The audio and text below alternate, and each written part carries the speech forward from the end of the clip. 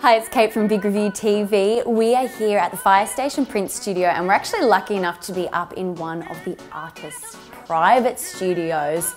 It is a collection of all kinds of gorgeous work. These guys specialise in prints and there are so many different ways that you can do printing artworks. They're so detailed and they produce the most incredible work. Now, Firestation is a non-for-profit studio. They do something for absolutely everybody. It's run by the gorgeous Edith and Trudy. Now, they also have a little exhibition room down there and they support artists from all over the place. You can have a membership, you can send your artworks up from regional areas and they will exhibit it. So it really gets art out to the people.